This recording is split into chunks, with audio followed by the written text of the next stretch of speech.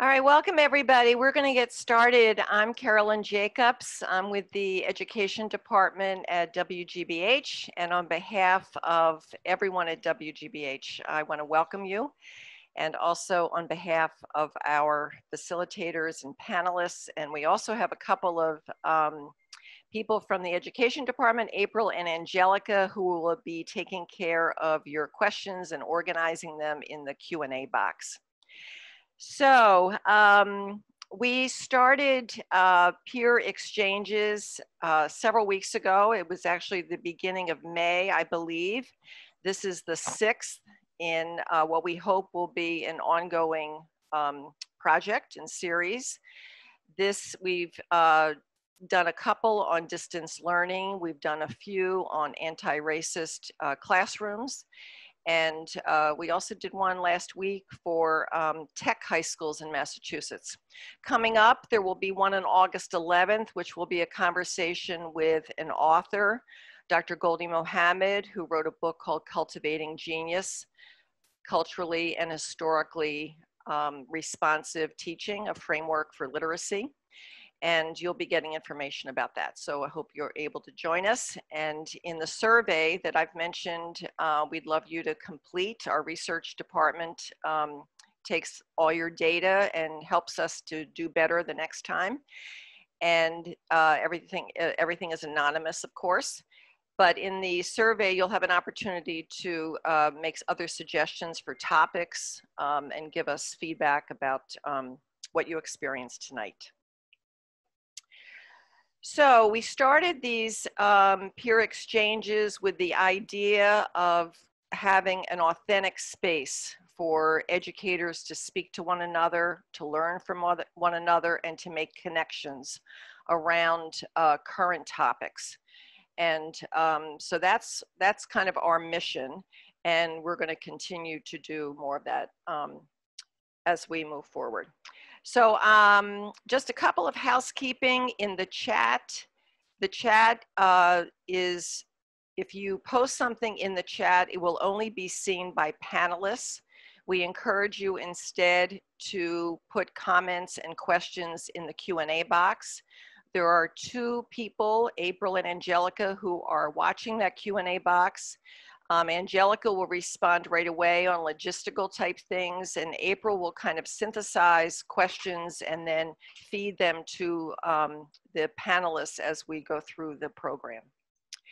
I want to introduce Takeru Nagayoshi and Tasha Jones, who are the facilitators. Takeru is the 2020 Massachusetts Educator of the Year and a high school AP English teacher in New Bedford. And Tasha, a Teach Plus Commonwealth Policy Fellow and poet and middle school English teacher in Springfield. And they will give further introductions to themselves and then move us through to the panelists. So thank you very much. Thanks so much, Carolyn. Hi, everyone. Again, my name is Takeru Nagayoshi, and I also go by TK. And I am happy to be here today and talk a little bit or a bit with all of you on what it means to do anti-bias, anti-racist work today. Tasha, can I send it over to you? Muted. Thank you, TK. Thank you, Carolyn. I am Tasha Jones. I'm originally from Indianapolis, Indiana, and I'm grateful to be in this space right here in this area. And I know people are calling and coming in from all over the country, and so I'm glad to be a part of this space, especially talking about anti-racist work. And so I thank you for hosting, and I'm looking forward to learning from everyone as well as growing what our needs are to be better. So before we head right into it, we just wanted to say that we had over 400 registrants in the first hour alone. We had over 1,000 in total, and I think it just reflects the sense of urgency and the desire for a lot of educators in the state of Massachusetts to act. As Carolyn has mentioned, this is a session that's a follow-up to a lot of the racism and implicit bias peer exchanges that we've had in the past couple of weeks, and we are very excited to continue on this conversation, but through the specific lens of what it means to be a white educator in America today and what it looks like in relation to the work that we do with our school community and our students. So I'm going to have the panelists introduce themselves in a bit. So I'm super excited about that. But before I do, I just wanted to give a quick rundown of today's session and what it's going to look like. So the first thing that we'll do after this is just introduce our wonderful panelists who are going to tell us a little bit about themselves, where they teach, right, and why they came into this work. And then after that, we're going to do a quick activity share where each of the panelists from their own context and the work that they do are going to give us some resources, some tools, some strategies in terms of anti-racist work that they've done or that they're planning to do in the classroom. Then from there, we're going to be having a panel discussion and ask a couple questions for them to unpack what it means to be a white educator today. We're also going to net some time, maybe about 10 minutes or so after today, for those of you who want to continue on and stay with our discussion. And as Carolyn has mentioned, please feel free to use the chat function, to use the Q&A function, to ask some questions, to send some shout out and love to each of our panelists as we have this wonderful conversation today. Great. So without, if that's okay, further ado, Tasha, do you have anything else to add before you go on? I did. I wanted to add to everyone who is listening in and watching that we have created this space as a safe space for those of us who know and can share opportunities with other people, and those of us who are in the process of learning what this means and how to do it. And so I want you to be very cognizant that in this space, we are feeling safe to speak our truth. And we are feeling safe to share with you what it is that has worked for us, and that we are asking you to do the same. You know, we are asking you to also feel safe in this space because it is protected and we want it to be protected. Thank you. Thank you for that, Tasha. All right, so let's get our panelists to introduce themselves. Carrie, we're going to start off with you. Tell us about yourself, how you identify, where do you teach, and what really brings you here, right? Especially as a white person. Mm-hmm. As you can see, my name is Carrie Zagarella, and my pronoun is she and her. And I work in the Ipswich public school system, and I teach kindergarten. I've been a lifelong early childhood educator. It's my career and my love. What especially brings me here today, I guess, is the difficulty and the urgency. We have not been taught how to speak about race. In fact, we've been taught not to speak about race. So I hope with these exchanges with fellow educators, I hope to listen and learn and engage in conversations. Very good. Much. Let's move on next to Christian. Hi, good evening. I'm Christian Scott. I was born and raised in Daytona Beach, Florida, and I'm now resident of Boston, and I teach middle school social studies in the Boston public schools.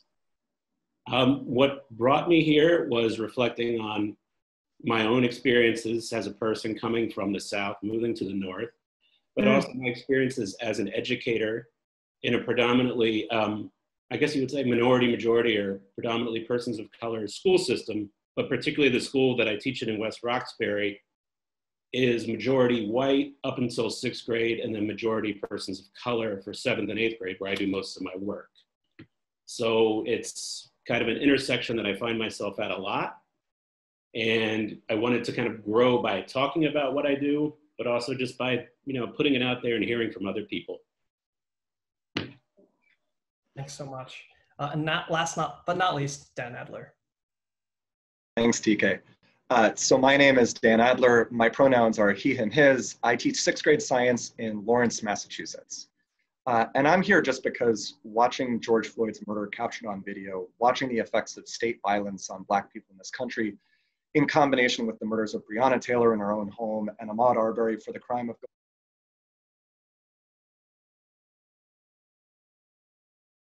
Sorry, I muted myself by mistake. Can you hear me? Yes, we can. Thank you. This for me was just a realization that we need to do more and I need to do more. And then even saying that, I want to just recognize that my breaking point was just one more piece of evidence of my privilege, especially as a white man, right? In the past, I think my privilege has just allowed me to say, this is horrible, but then within a few weeks, we're sort of back to life as normal. And that's a luxury that people of color don't have. They can't return to life as normal so often because of all of the ill effects of systemic racism in this country. I'm here because I believe it's immoral to do nothing, to be a passive participant in this system that prioritizes the lives of some over others. And while I've been reading and learning as much as I can, I also just want to name that internal work is insufficient. Change requires action, and I'm hoping that by sharing with you and listening to you tonight, we can find ways to make a meaningful change. Very good, Dan. Thank you for that. I think that leads us right to where we're going next in regards to action. You know, what have you all done in regards to pedagogy to make sure that you are representing anti-racist work? And so I really want to build on what it is that you're talking about now. And then if you could share with us individually in the same order with Carrie, Christian, and Dan, as it relates to what are you doing from the curriculum standpoint or pedagogy standpoint? What activities are you doing to make sure that you delve into this anti-racist work? Sure. If I can interject, Carrie, real quickly before we do. If we can just have our panelists write and rename themselves so that we know what your context is for grade, and then also what content you also teach. Likewise, I'm noticing a lot of awesome questions coming in, a lot of chats happening on the conversation. Please feel free, audience members, to use the chat function to have a meta conversation. And so as panelists, as facilitators, we might not be able to go through all of the questions and conversation points that are happening simultaneously with over 700 people. And so feel free to use the chat here and there to continue on this discussion. Thank you. For that, and then Carrie, back to you. Okay, hey, a couple years ago, some colleagues from my school, the Winthrop School, shout out, Ipswich, formed a social justice group to look at equity and to look at these issues. And it was really after sort of the slam against immigration and immigrants, the backbone of our country, and the Statue of Liberty's torch. So we formed this group, and we weren't quite sure what we were going to do except talk and read. And what we did was we developed some lessons to share with our colleagues.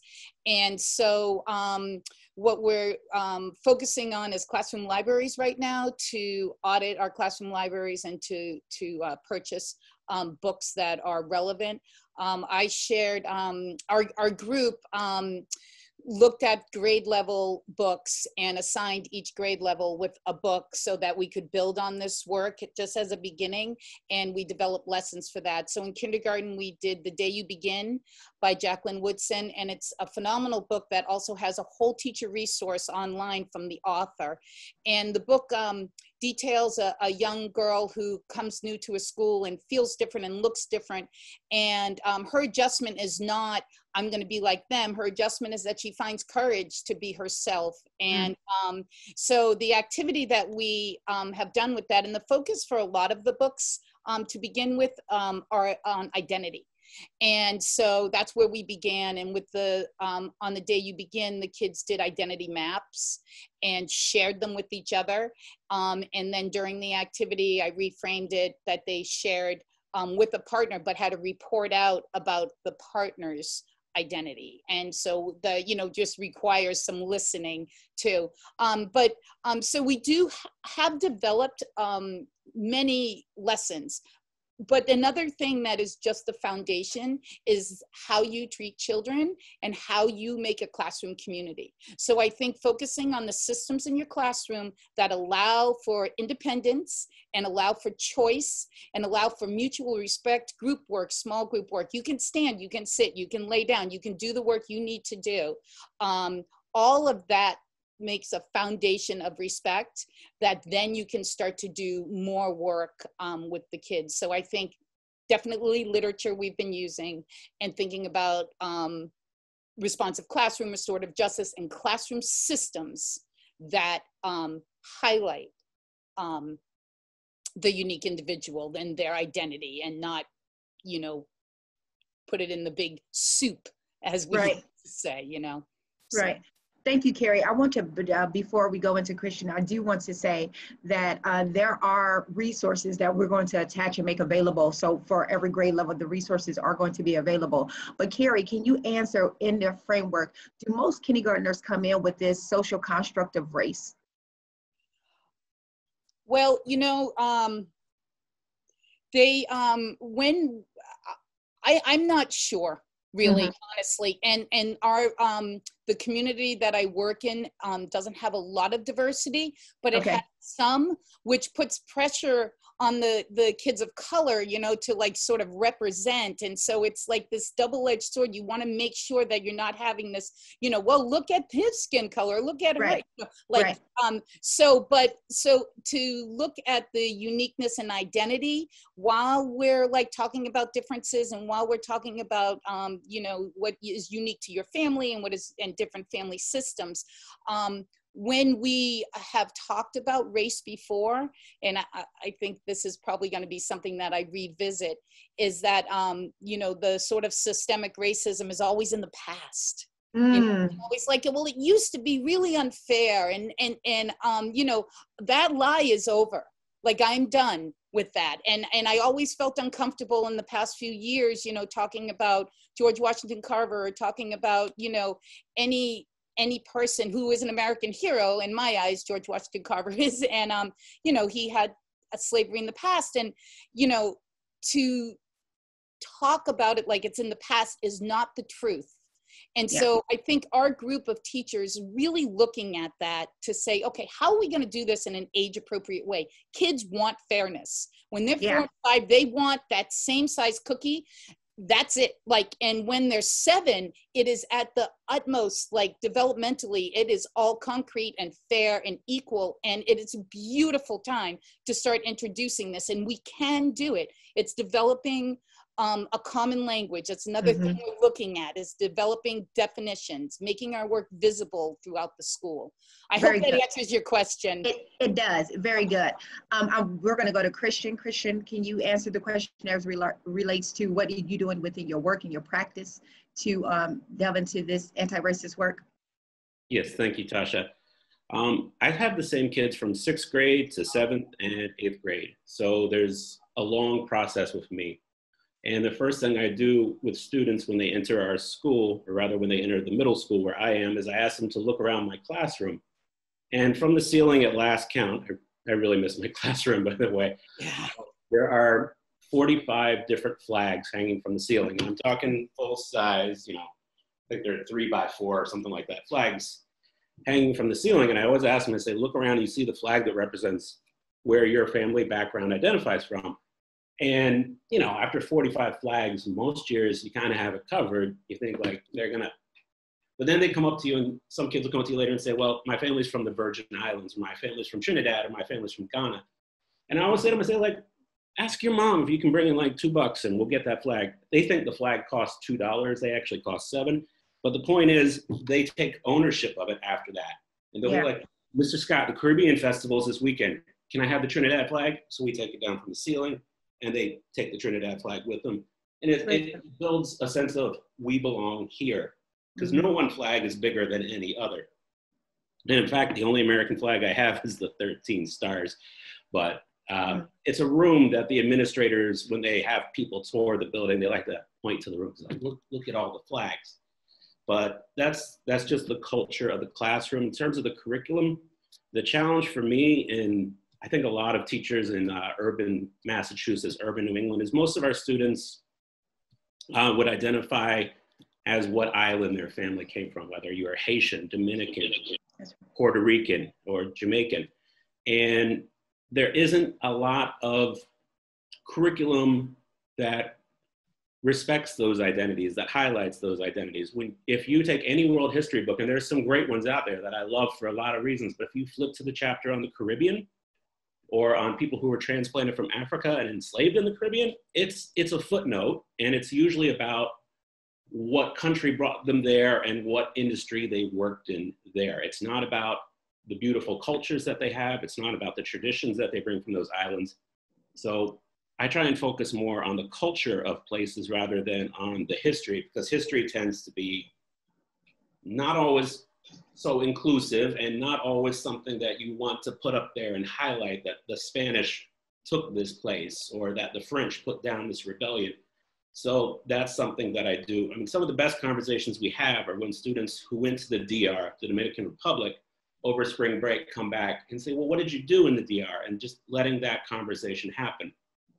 Now, in terms of, I guess, what we call like civil rights, which comes up in civics in 8th grade, the first few years that I taught, I worked with Facing History, and I have nothing but love for Facing History. But the history that I was facing was the story of white people oppressing Black people in Arkansas in 1960. Mm. And my kids don't live in Arkansas in 1960, and they don't necessarily relate to Black and white footage. They have been seeing Martin Luther King's I Have a Dream speech since they were in 2nd grade, and they're kind of numb to that history. It might as well be World War II to them.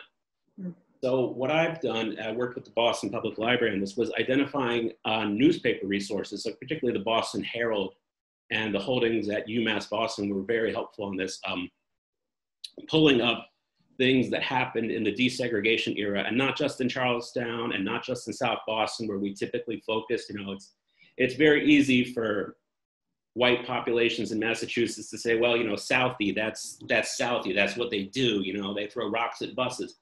But when you see it happen in other neighborhoods, when you see it happen in your neighborhood, in your building, my school building is 100 years old. When it started, it was almost uniformly white, Irish, or Italian. It was almost a Catholic school by itself. And then by the late 70s, it was almost all African American. And then there was a push around the turn of the century, I guess we call it now, around 2000, to make it a pilot school called the Linden. So now the school, once again, it's almost kind of like one of those things like in Star Wars where the Empire reforms in the background when you're not looking. Mm. The school now is approaching 65% white, and you know, you have to confront that history. The history is there in the walls and the building. You pop open these lockers that we have.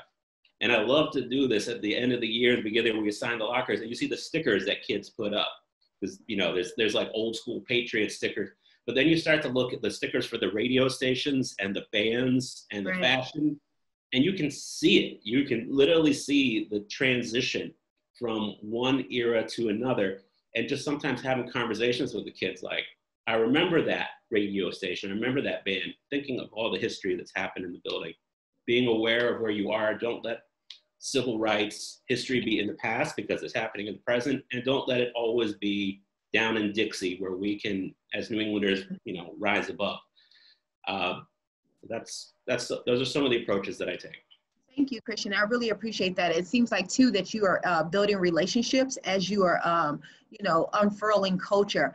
In that, we had a person ask about native language and home language, and I'm wondering, when you are allowing students to represent who they are and where they're from, are you also allowing them to speak in their native language or their native tongue, and how does that link between who they are and the language they speak here in the United States and within the realm of the classroom? How does that work?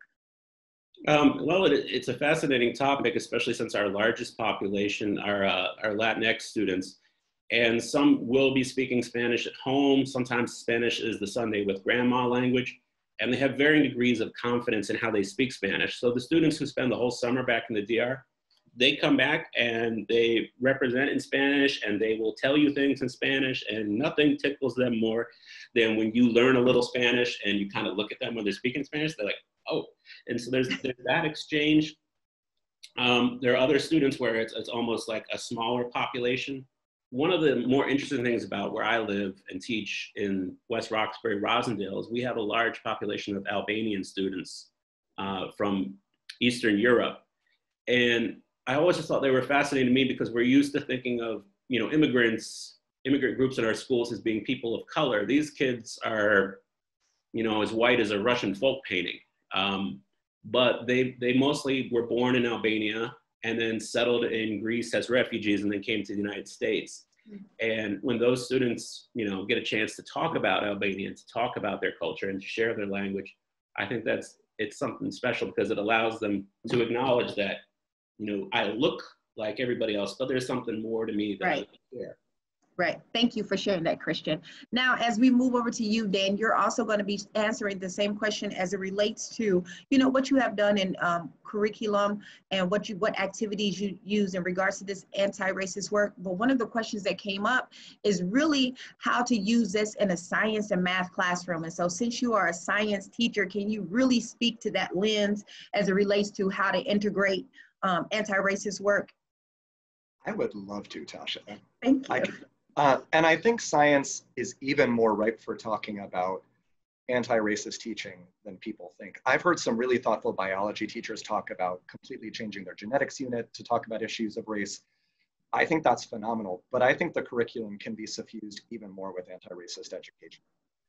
So one of my favorite ways to encourage science teachers to make their science instruction more anti-racist is you can even be teaching the same units, but really focus on changing the context of the units.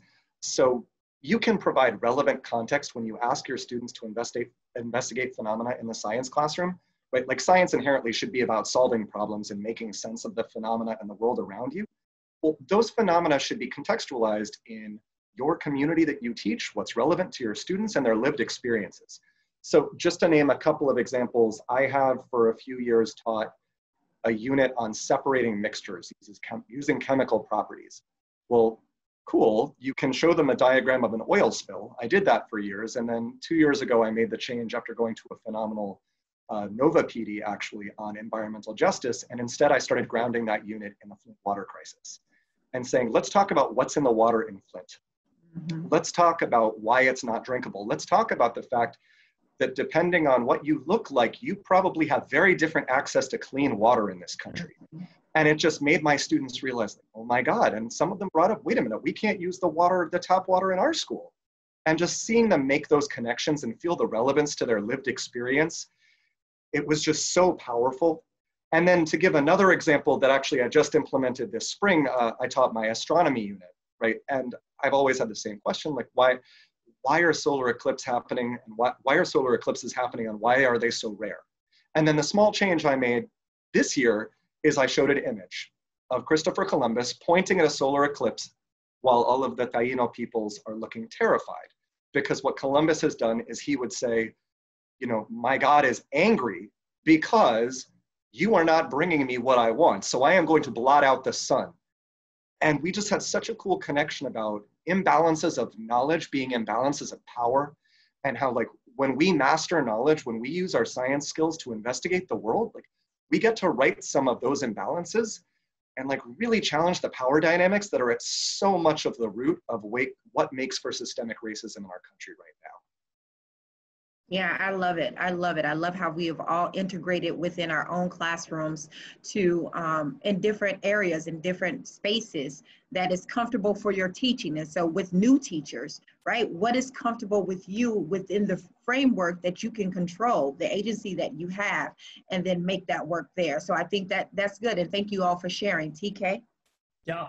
And thank you again. I think if there's any through line that I've heard in a lot of your answers is the importance of cultural relevance and really understanding the audience and the context that you work with. And be it kindergarten or science, the importance of doing anti-racist work should be a through line in all of our teaching, right? And not just a random unit that we do in February just because it's Black History Month. But also, just like how Dan said, an entire interrogation of power structures that exist in our school, right? So from pedagogy to more abstract, we're going to talk a little bit about terms and languages. There were some questions about why do we use the term white educator versus Black educator? Can't we just say educator, right? And by the way, those are incredible questions to ask. And I also encourage the folks who are in this right now to answer some of those questions instead of just waiting on the panelists to also engage in them as well. But I did think it was a good starting off point to think a little bit about language and words. And I'm curious, you know, as a person of color, what and how you have come to identify and define racism and white privilege in particular, and how it's manifesting in our schools and with our students. And how have you grappled with these concepts of racism and white privilege and prompted your students to think about these heavy concepts? And so I'm not going to call on a specific person. We'll just do a popcorn style. But if anyone feels compelled to answer that question, the floor is yours.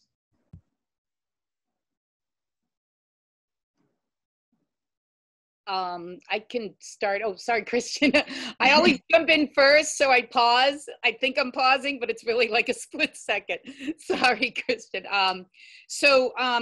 Yeah, I grew up in Florida like you, Christian. I grew up in Dade County in the 60s, highly charged racial time there. I also grew up in poverty, pretty, traumatic poverty. So I didn't really like see any kind of privilege. I saw a lot of segregation and I thought we were all like losing. because of that, you know. But as I grew up and had more control over my circumstances, I was able to identify my privilege, especially as a mom of two sons who are now like 28 and 24. And, you know, they could go to the store, they could ride their bike. And the only thing that I would ever have to say is like, you know, make sure you stay on the block, or make sure you buckle your helmet, and all these, you know, worries that were real to me, but, you know, nothing compared to the talk that people of color have to give their sons, particularly, about the dangers that society has for them and harming them, which is, you know, built into our system. And so like that became quite clear when I had children.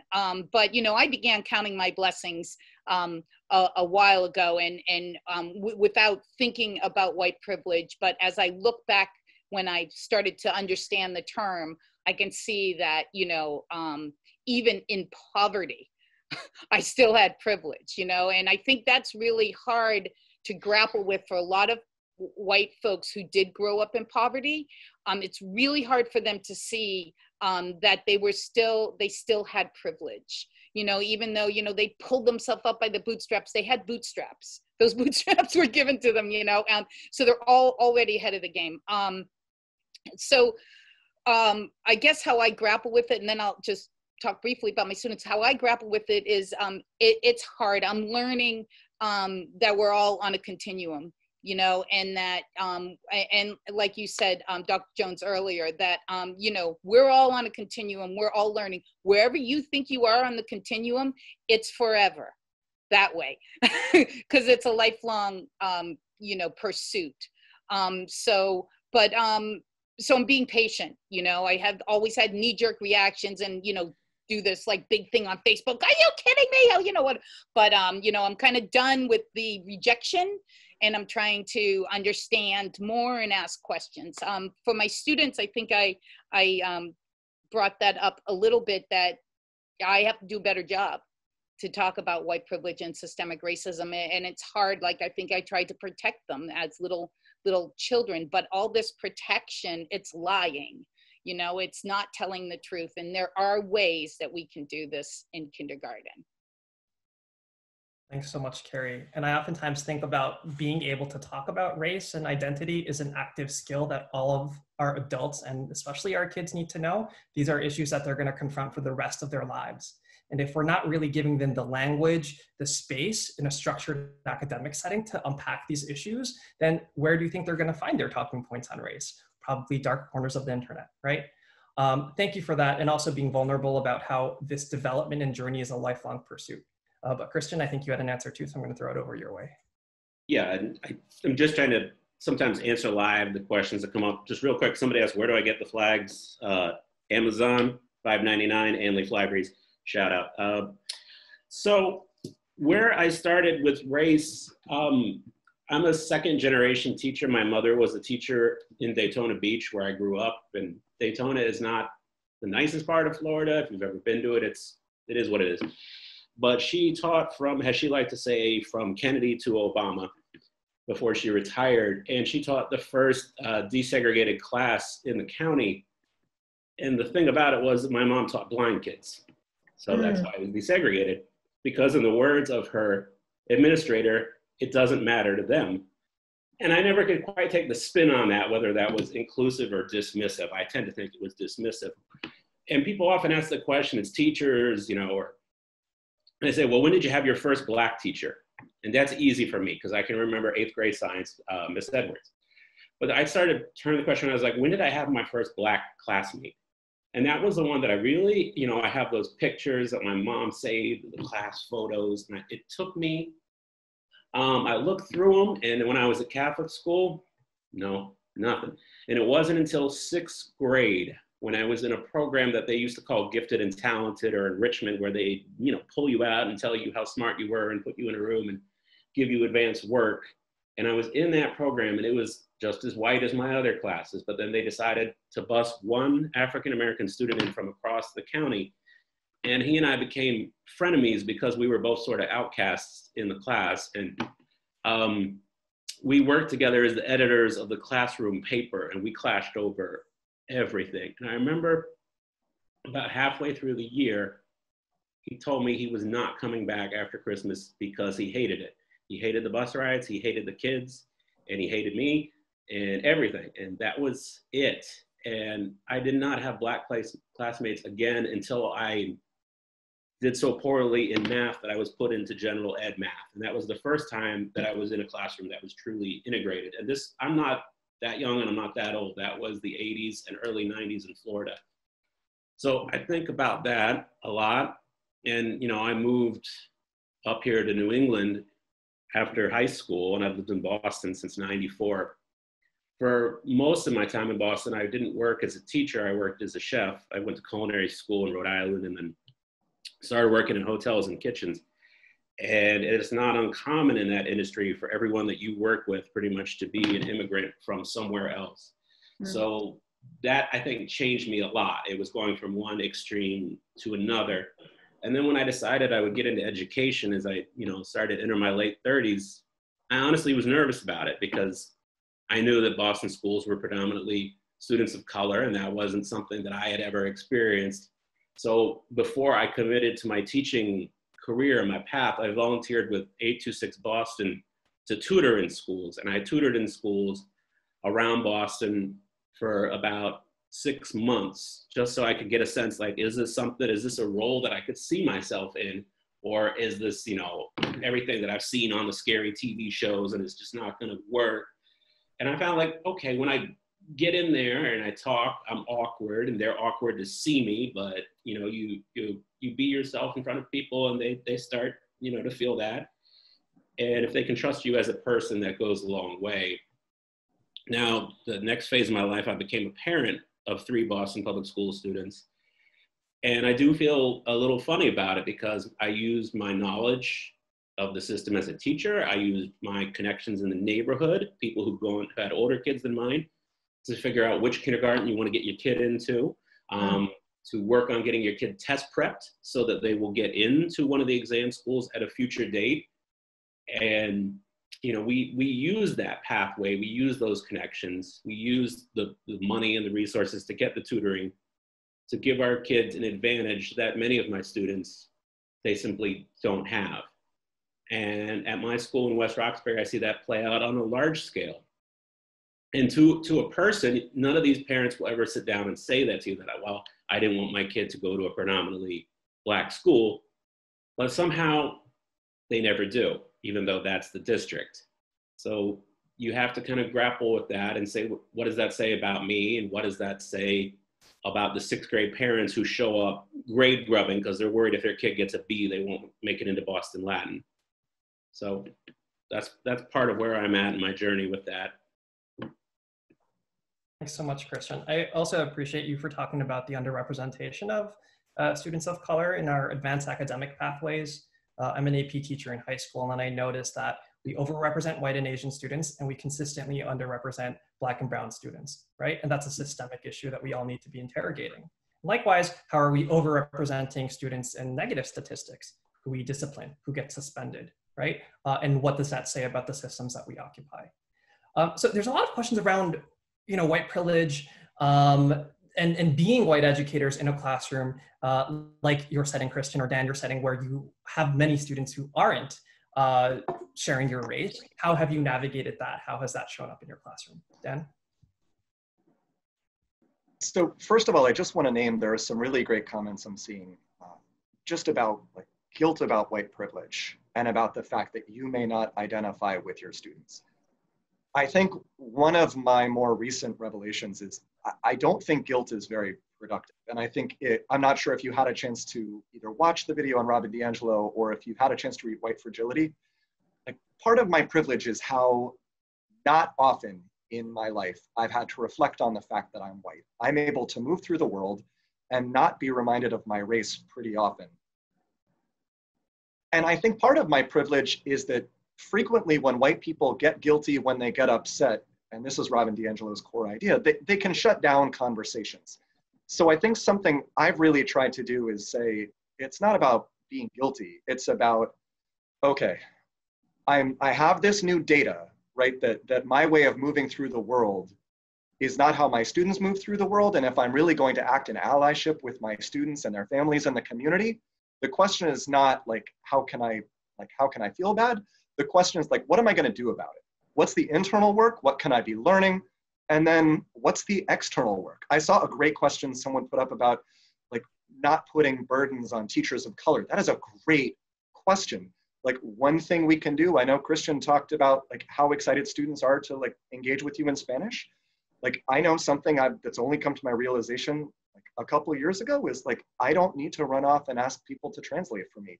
I can try to find translation resources. I can even try slowly but surely to improve my Spanish, because the more we put those invisible taxes on teachers of color, the more we add to a system that causes teachers of color, especially in urban settings, to leave the classroom faster because they're paying that invisible tax. So again, I would say focusing on the guilt is less productive than like, I have more data, so what am I going to do with that to make for a more equitable system? Yeah.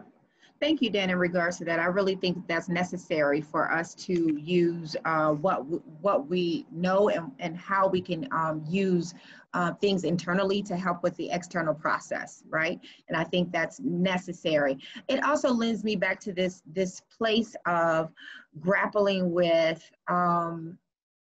how we are looking at our stakeholders and who our stakeholders are, you know, just like almost defining who do we answer to? And I think that's the question that I want to ask, right? I want to ask that question as it relates to who are your stakeholders and who do you consider, define that for me, right? Define what you consider or who you consider your stakeholders and what do you owe them in that context, right? And so if that can be, you know, elaborated upon, that would be great. And don't neglect the thought process of how to ensure the connectivity or the cohesion between more than one, if there's more than one stakeholder, right? So if there's more than one person that you have to answer to, how then is that relationship cohesive and making sure that the anti-racist work is necessary? You got it? Do I need to, we got it, okay, good. Okay, so anybody can jump in, right? And go from there.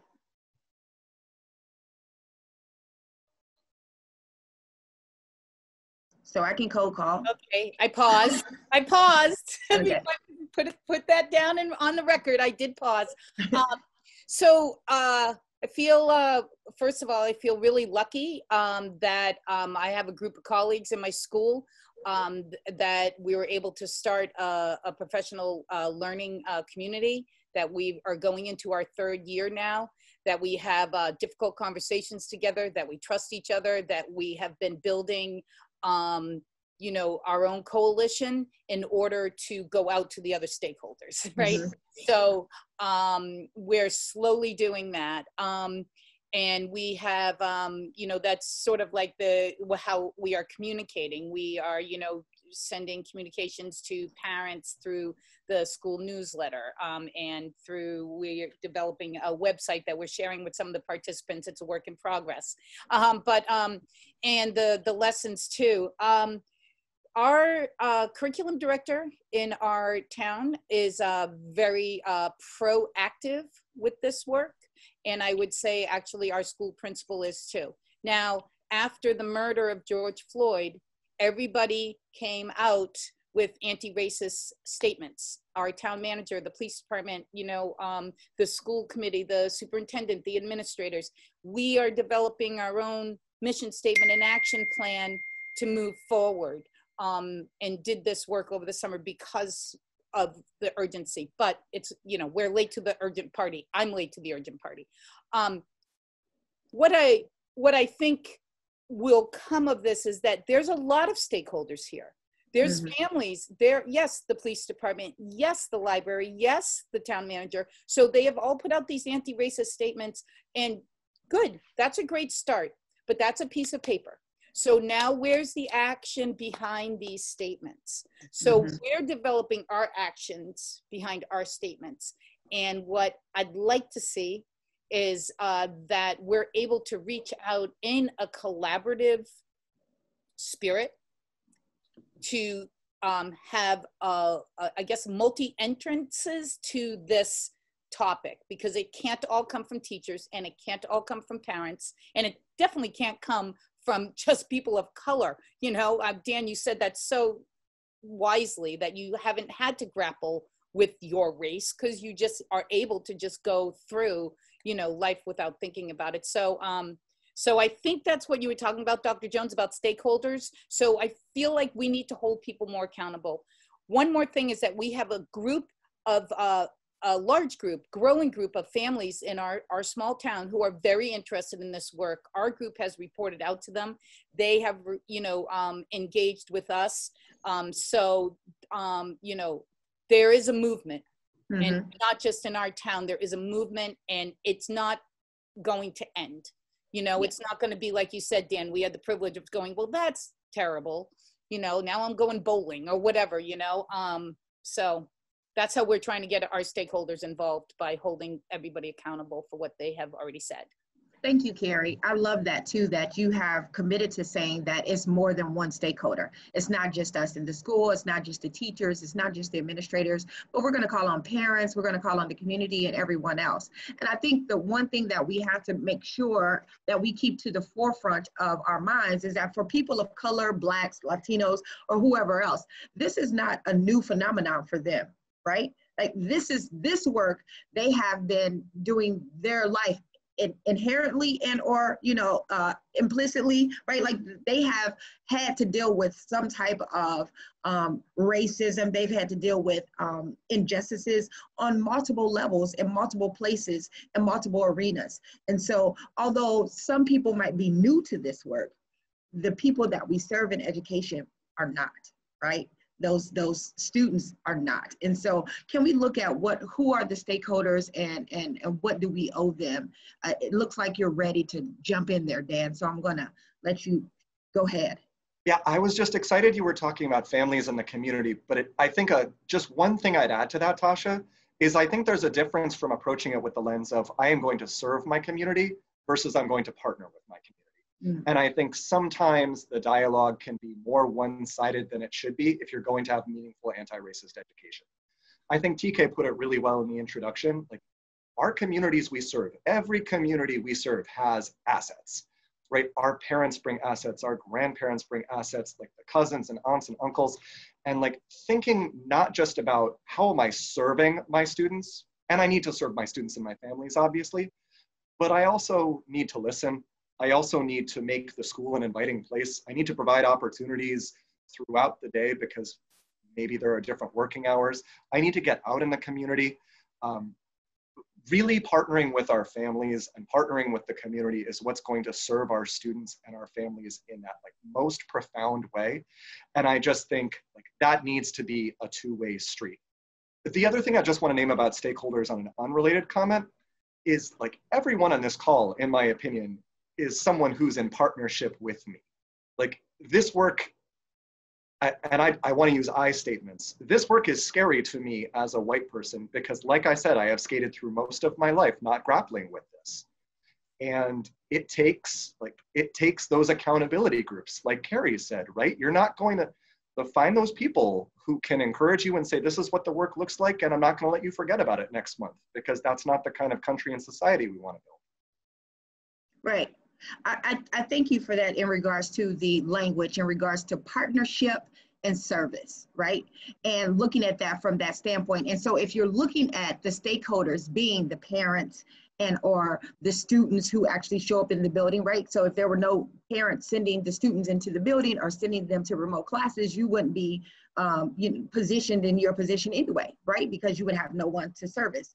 But if you look at them as partners, if you look at the parent as the partner and say, this is my business partner, and that our stock is going into the service of the children, right? Or what we're doing for the child, then we might have this a different outlook and look at it from a different lens. And so thank you for bringing up the language component in regards to that.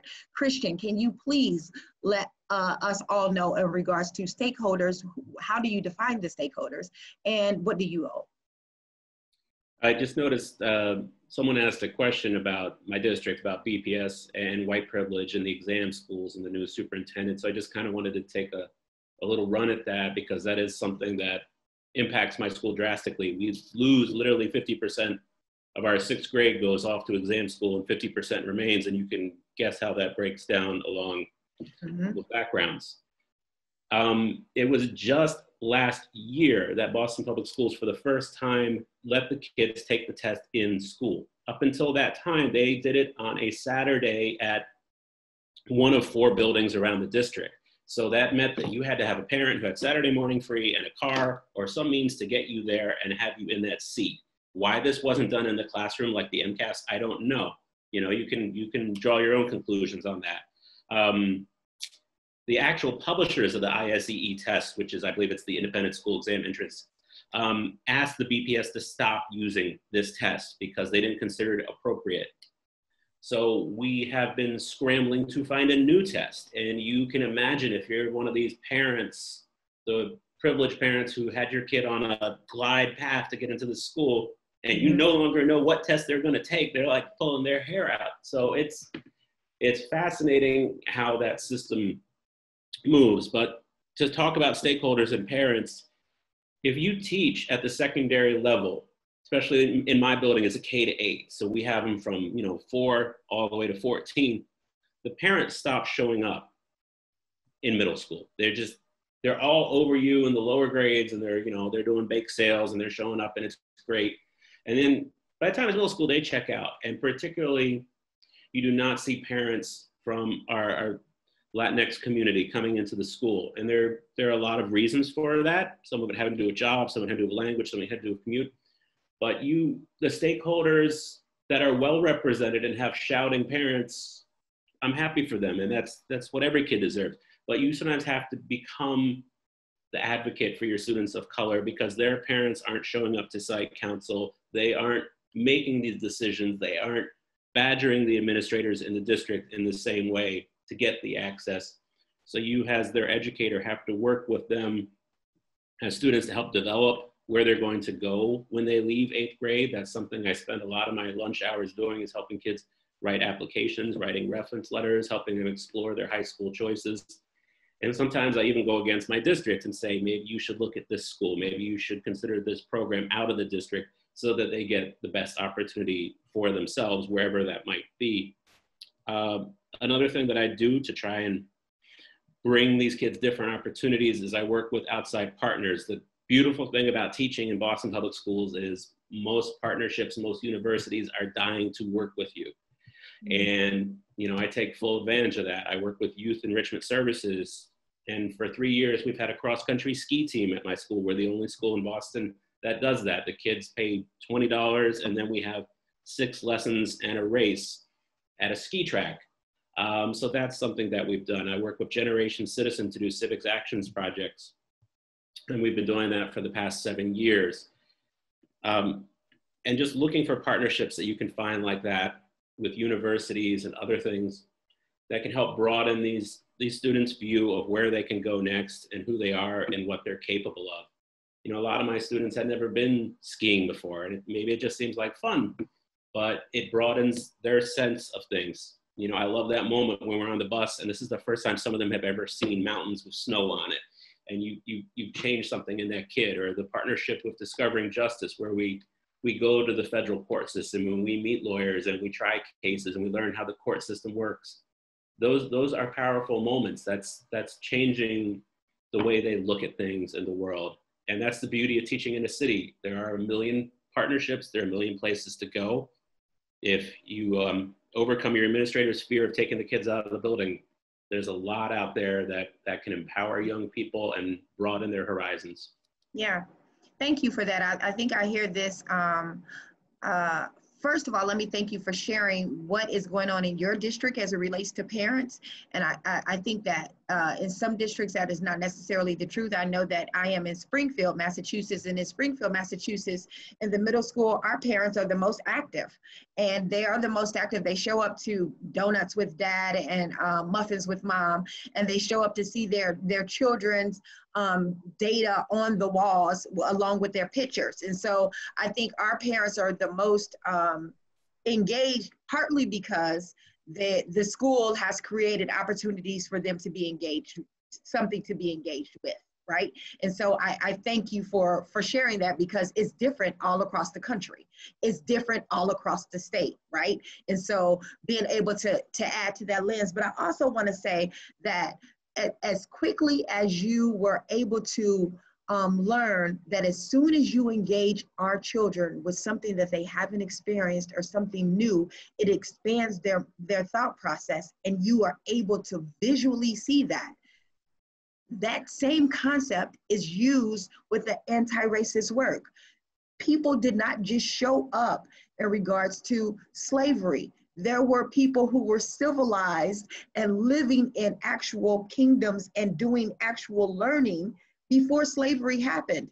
And so teaching from that lens of going beyond what they already know can also open up that mind, and you can visually see a change or an altered state in a student because you are exposing them to something new that they haven't seen yet, right? And that happens with culture, that happens with race, it happens with a plethora of things. As in fact, the Stanford summary says that teaching race cultures, or teaching cultures outside of the United States or outside of American cultures, has increased grades by 21%. And so we look at the data, all people greatly, they are greatly valued, or they are enhanced. It becomes asset learning when they move past just what is in our history books, or what we have seen or deemed necessary at this point, in regards to what belongs in the classroom and what doesn't. So thank you, all three of you, for sharing that lens in regards to who are the stakeholders. And if the children are the stakeholders, what do you owe them? And if you look at it through the lens as your administrator is the stakeholder, what are you then going to try to prove to your administrator to make sure that this work is equitable? TK? So speaking of stakeholders, and I appreciate how all of you have mentioned positive stakeholders, but I think the reality and a lot of the questions that we've been getting are around stakeholders, be they our colleagues, be they the parents of the students that we teach, or school leaders who might be hesitant when it comes to discussing anti-bias, anti-racist work, who might reject that this kind of work is inherently political and therefore doesn't have a space in the classroom. I want to be mindful of time, right? But I just did want to open up that question to anyone. How do you respond to that kind of hesitation?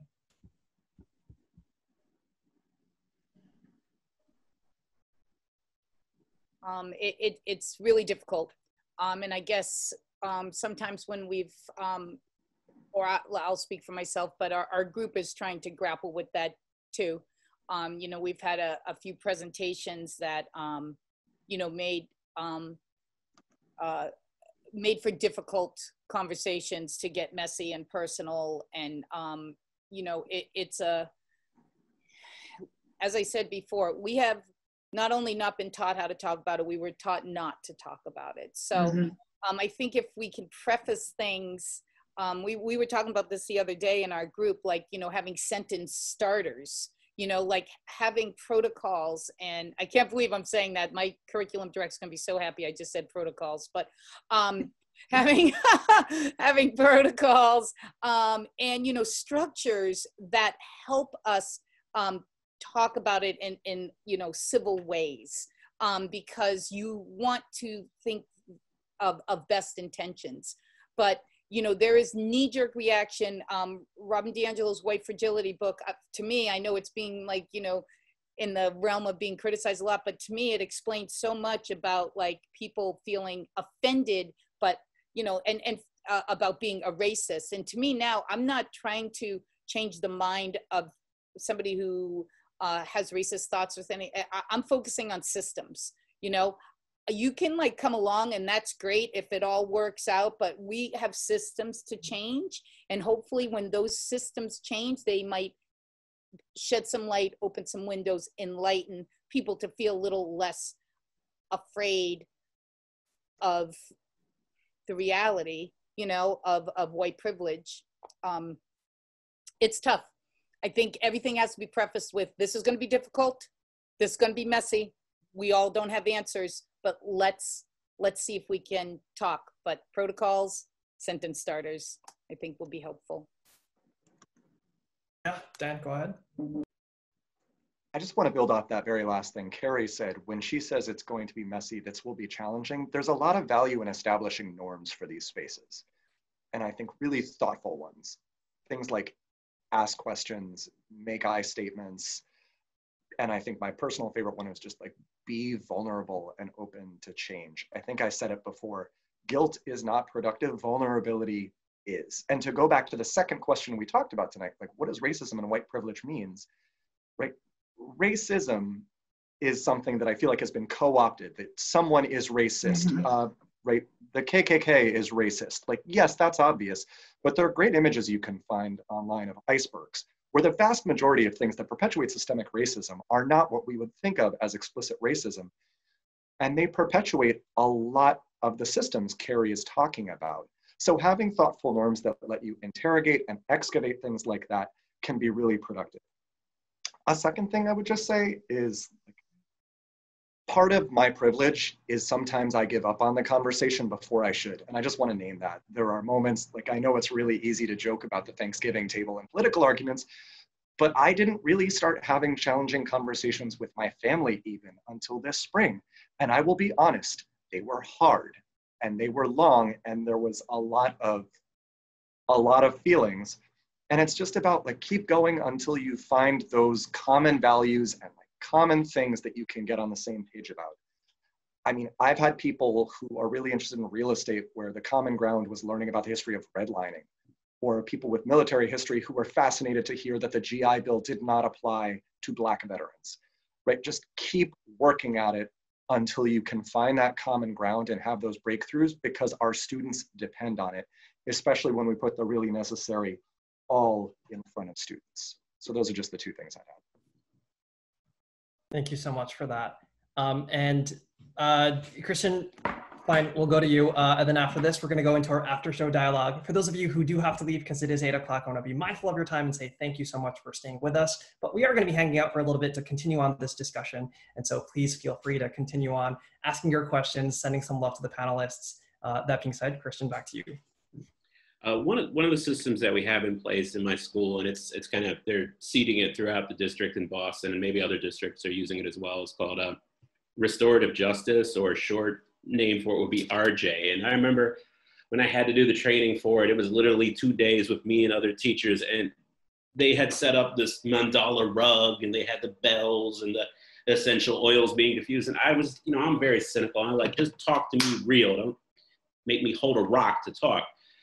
So I initially was dismissive of this program, and there was the woman who kept coming to our school. Are you using RJ in social studies? And like, we already have a real dialogue in here. We don't necessarily need that. And then there was an incident with three of my 6th grade boys, where one boy whose family is background is from India was telling another boy about a girl on YouTube, a actress that he had a crush on, and it was, you know, that kind of awkward 6th grade talk. And the boy he was speaking to was white, replied to him, he says, "There's no way she's ever gonna date an 11-year-old Indian boy." And the boy whose family is from India threw him through the bathroom door. And he was on the floor, and the substitute freaked out and called me over, and I had to kind of untangle why the kids are mad at the kid who's on the floor crying. And that was like the first real circle that I did in my room, because I was the teacher who dealt with the incident. And just letting those kids talk about it, and the fact that it was a white student and a student from India talking about it created a kind of opening for kids of other backgrounds to speak out about it as well, because it didn't start out in that kind of very awkward, let's talk about white people and Black people that a lot of schools just dump on you and expect all these African-American students to represent everything about African-American history that they probably haven't been taught anyways. So it just kind of opened up the conversation of what things have you seen, what things are you feeling? And the beautiful thing about RJ is, unlike right now, I'm not doing all the talking. I'm doing very little talking, and the students are doing the talking. And they also have the ability to pass, because it's important for your students, especially those who represent smaller groups in your school. Like I had a student who wore hijab, and I didn't ever want her to feel that she had to represent that or explain that. Maybe if she wants to, that's great, but you don't want to put them on the spot. So they can pass, they don't have to share, and then they can share when they want to. I highly recommend, even though I reluctantly embrace it, restorative justice practices as an alternative to just taking everyone to the principal's office. And yeah. Thank you for bringing it back to discipline and other systemic issues that exist out there. One thing that I kind of grapple as the teacher of the year is that precise question of like, these are politicized questions. And it always makes me think of how weird that is, given how everything that we do as teachers, you know, are inherently political, be it from like funding, how large our class sizes are, you know, who gets compensated or not, and in what terms.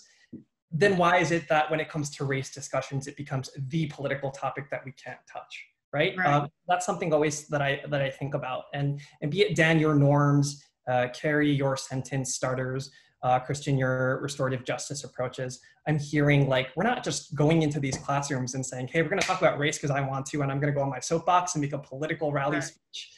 It's about our ability to connect these topics to the skills that we're working on, right? Writing, literacy related content, whatever your grade is, I think for me, my ability to connect the things that we're discussing in terms of our learning, right, is always one way of sort of offsetting those concerns that I'm just talking about political issues, which I'm not, right? Last question. Oh yeah, go ahead, Tasha. I also feel like too, that we have to keep in mind that when you're thinking in that way, it's kind of, not kind of, but it is telling our students inadvertently that they don't matter, right? Like when you're thinking in the aspect that the only thing that I can teach you is a Eurocentric way to learn, understand, and culture. Those are the only authors that you read. Those are the only, you know, lifestyles that you understand, are only cultures that you read about. That it becomes a very monolithic way of doing things, and that's not who we are, and that's not who is represented in our classrooms. And so sometimes, just not sometimes, all the time, it's okay to teach the truth. All the time, it is okay to teach the truth. Like, that's not a bad thing. Yeah. And unfortunately, our truth has been whitewashed. Our truth has been very linear. And when we're not exposed to different perspectives, our cultural imagination and our ability to come up with solutions to our most pressing global problems are also inherently limited as well. So why don't we like move forward in terms of thinking about what life looks like in the fall, you know, be it hybrid, be it remote, be it physical. There's a lot of anxiety going on, right? And so I just wanted to ask you guys, what are our action steps moving forward? How will you take what we're learning, where you're sort of processing a lot of these topics, both in and outside of the classroom, to continue on making a difference?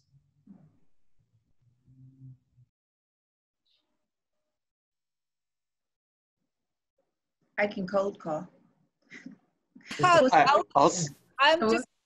start with you again. You know, who knows if we're coming back. Our big plan you know, one of the major focuses is to get our classroom libraries audited, you know, to take an inventory. There's a great app called BookSource that you just can click on the ISBN number and it, you know, generates a list. So we had volunteers, we had some parent volunteers, we had high school kids doing community work. So it was like really comprehensive and was very exciting. And then, you know, March 12th, we all went home. But so hopefully that is something that can continue if we can get in the buildings. But the big equity issue, I guess, really, if we're doing remote, is providing hotspots for kids and making sure that people have the technology across the board to be able to attend. You know, in March, we were all like willy-nilly, like, okay, if you show up, it's good. If not, you know, and we didn't really get great direction. And I think now if we do go remote, there's going to be a lot more accountability, and we're going to have to understand what that means in different households. At the bare minimum, we're getting people what they need, besides food and those other things that schools do, but you know, the technology and the hotspots. The social work and the, you know, this work has to be integrated, and kids are anxious. All of this unsaid stuff that we, you know, that we don't talk about, they make up their own stories, and they're usually worse. You know, if they, you know, like you said, Christian, you know, that the kids were talking, and that's what they need to do. They need to talk about George Floyd. Yeah. They need to talk about the protests. So. Thank you, Carrie. So continue on somehow, I guess, is my general gist of it. Christian? Yeah, I was thinking, you know, we were in remote learning, and everybody got very familiar with Zoom, including the kids. And it was a kind of funny thing. I got a Zoom invite from a 6th grade boy. I was like, what's he want to talk about, you know? Figuring it was something about school. And then he's like, this is my Black Lives Matter Zoom. And it was the day after the largest protests in Boston. And the odd thing was, you know, he was a young man of color. It felt to me, once I saw who he invited to the Zoom, which peers he invited, he did not want to get on there and, like, you know, beat the drum. He wanted to check in with his white friends to see where they were at, because he felt very nervous about things because of what he'd seen on TV with the police in Boston. And during that same period, I volunteered to be the guy who distributed the Chromebooks for my school. So I drove around in my Honda with a bunch of, you know, Chromebooks in the back. And I've lived here in Rosendale for 15 years. And I found streets and places that I had never been to before, where these kids were living, where you would go and, you know, half the doorbells were busted out. And then you'd get into the house and you'd find out that they were subletting a space inside of a space, or maybe they weren't there, they had moved on. And those challenges, you know, this shutdown really laid that bare for us. And, you know, how do we move forward with that? If we continue with remote learning, how do we provide the services that our students need? One thing we're doing at our school, because DESE came down on Boston Public Schools for our inequities, is in our building they identified an underperforming subgroup, which is a fancy way of them saying that the African-American students scored significantly lower than their white peers. And they said, you know, how are you going to work on it? What are you going to do about that? And one of the things that we uncovered in talking about that as a staff team is that there are 2 types of special ed in the world of public schools. And this is something that hardly ever gets to the surface, is there are IEPs for parents who want their kid to have accommodations and who advocate for it and who bring a lawyer, and they get those accommodations. And those are people with privilege. And then there are the IEPs that are given to the students without privilege, because that student's need was so glaring that you could no longer ignore it in a regular classroom setting. So we spend a lot of money and a lot of resources on special education, but there are a lot of kids who receive extensive services who will be okay. And then there are a lot of kids who don't get any services because they never had that advocate. So how we evaluate students and how we provide services for them needs to change, because we're tending to underserve students who need it the most, because we don't see them until they're setting the desk on fire, because they don't have that parent who's going to come in and demand that service, but the need is there. So that's a challenge for me. Yeah. I think one of the questions that I wanted to have answered through this whole process too is, how do we continue to push forward with what we have, especially like in regards to literature, in regards to what is in the canon, what should be introduced to the canon. What ways do we in what ways do we expand how and what we teach, right? Like, I don't think that any of us are asking anybody to commit to this anti-racist work and throw away everything that you've done so far, right? So how do you integrate and being honest and truthful in regards to what still needs to be taught, right? Like what books still need to be taught, what lessons still needs to be taught, what skills need to be taught, and then how do we integrate and make sure embed additional work to help widen the lens of what our students are seeing, and then how do we do that through remote learning too? And I think that came up a couple of times in the chat, and people want to know that, like, where do we start with this anti-racist work? Like, where do we start? Go ahead, Dan. Well, I think there are a couple pieces to what you're saying, Tasha. On the one hand, I already spoke about, and I totally agree with you, we're not talking about throwing out the curriculum. I think there are pieces of it that should be critically examined for sure, but I think there's also just a lens you apply to it, right? I spoke before about, can you teach the same labs? Can you teach the same units? And just think about a lens that is relevant to your students' lived experience, relevant to what they see in the world. The other thing, and forgive me, I don't remember who said it before, but it's not just what we teach but also how we teach it, right? Yeah. Am I talking at students? Am I, as a white male of privilege, just like sitting into that banking model where if I talk at you enough and if you absorb everything, you will be successful? Because no, right? That's not going to work. That's not going to empower my students. So I know that Carrie talked a little bit about what happens if we're virtual.